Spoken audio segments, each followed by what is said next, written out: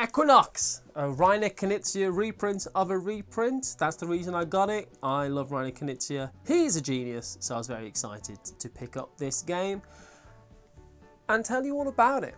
Is this the second time I've had to film this video? Yes. The reason for that is that Equinox is a simple game once you know how it works. It is a very difficult game to explain to other people. I want to do this for you in the video in a very short, quick, succinct way so that you understand the game. But I found myself in the last time I was trying to explain this game just going on and on and on about how the game works. And it's not a difficult game, it's just different, which is a good thing. In this game, animals are battling to death in the forest. That's the thing, they are battling animals, they're battling to the death, and only 3 out of the 8 animals that start the battle will become legendary by the end of round 5 and score anyone any points. What you're doing in the game is betting on these animals. There's 8 animals. You can, and 5 rounds. Over the course of the game, you can make 5 bets.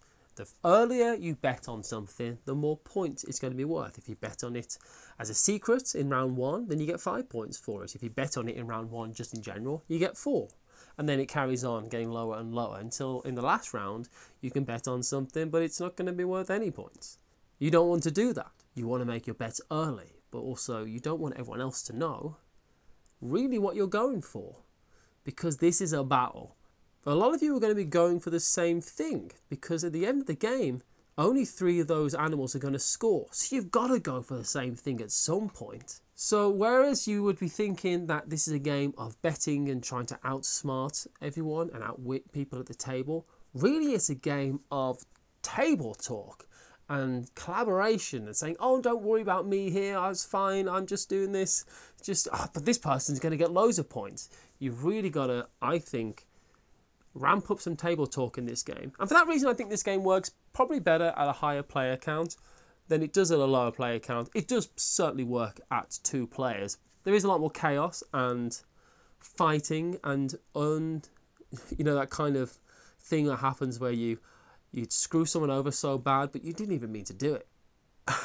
That can happen, but it does work at all different player counts. I'll say now that the production of this game is lovely. The pebbles are nice. The bags that the pebbles come with are completely superfluous. They are good for storage. And the artwork on the cards is absolutely wonderful. The fact that it comes in a purple version and a green version and there's no difference between the versions is confusing and unnecessary, I think. But that's marketing. So there are 2 versions of it. They are, from what I understand, both the same. The game takes up a massive footprint because I think you can have like 54 tarot-sized cards spread out on a table in front of you by the end of the game. So that's something to bear in mind. So you're betting on these things. Let's get back to the rules. So you're betting on these animals. And I'll call the animals suits. The way you do this, you've got a hand of cards. And on your turn, you can make a bet and then you can play a card. And then you're going to be drawing back up and stuff to your hand of 8 cards and all that kind of thing. So you're putting a card down and they're all a value, and you're putting it in front of the animal, the suit, that its corresponding column. Each animal has its own column, which you'll set out at the start of the game. The round ends when all the animals have got a card associated to them in that round. So when 8 cards have been played in round 1, the round will end if there is a definitive loser, because the animal that has the lowest value at the end of the round is going to be out. So say there's like an 8, a 5, a 3, an 8, a 5, a 4, and a 0. Was that 8? Was that 7? Who cares? But the lowest value is going to be out of that round. So you're going to hope that you didn't bet on that animal. And you might have, because you played a 7 of the bat, for instance, and that was a great card. You've bid on that thing, you think, I'm going to win points, I've made a secret bet on this bat, I'll bet here on this bat, it's going to be great. And then someone plays a 0 over that 7 that you played, because it's the top card in the pile, not the cumulative value of those piles. It's the top card showing at the end of the round when all 8 have been filled. So you're really trying, this is a very highly player interactive game. You're trying to screw over people. You're trying to get animals out that people have bet on. It's cutthroat and it's wonderfully devious. The other thing here is that each animal, each suit, has a special power. And they aren't massively game-breaking powers, but they are very, very useful powers.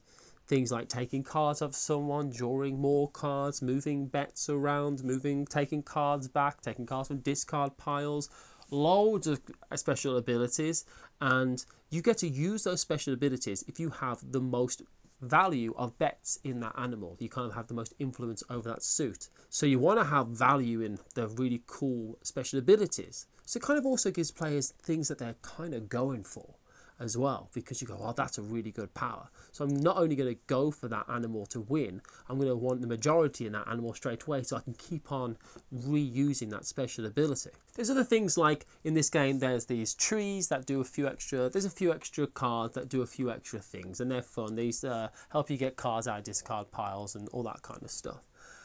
And there's chameleons. Now chameleons can be played in any role because they're chameleons. They can get away with it, obviously. But it means that the person that plays over that chameleon again, so say someone has this really cool special ability, you play a chameleon into that row on that round, then the next person who wants to use that special ability again plays on top of that chameleon, but that means they don't get the special ability again. So it's a kind of a way to kind of curtail someone spamming a really good power that's doing them really well, play a chameleon on it, so it kind of like curtails their ability to do that. So at the end of a round, there's going to be a loser. The round only ends if there is a definitive loser. One of the animals has to have the lowest number. That's going to get knocked out. Then you move on to the next round. You make your bets, you place the cards down, you do as much finagling as you can, and by the end of the game, there's going to only be 3 animals left. So you really, when you're scoring, you could ignore most of the board because you're only looking at those 3 columns and the bets that have been made on those animals.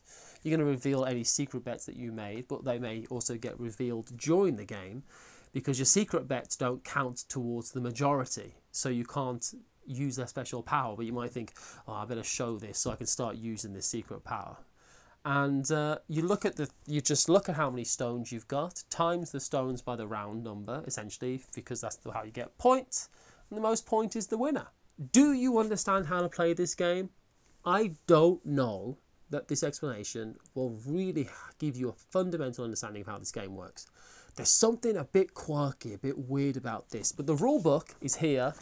It's absolutely great. It's fine. It's not long. The rulebook is only a few pages long. There's loads of massive examples of stuff, big pictures. You just read the rulebook and you will have an understanding of this game. Try and watch a gameplay online. Try and see someone playing the game. Not a rules video. Try and see someone playing the game online. It'll really help you out. And also there's a big description of how all the cards work on the back of here, which is very useful. But this is a really fun, highly player interactive, betting, bidding game where you are going to be angry at your opponents, fighting tooth and nail. You're really going to... Someone might know that they can't win, but you can also completely try and dick over the person who made you lose. It's fun, it's family fun, it's beautiful. There's a reason this game's been around for so long and keeps on coming back in different iterations. That's because it's a really good game and it's pretty unique.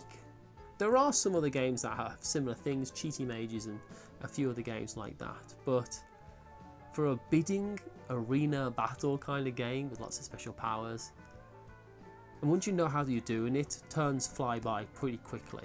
I do love Reiner Knizia games. That might be my bias, I can admit that. But give this one a shot. I think it's pretty good value for money. Highly replayable, I think, so that's a good thing. And it looks nice. Equinox. There you go. Thanks, everyone.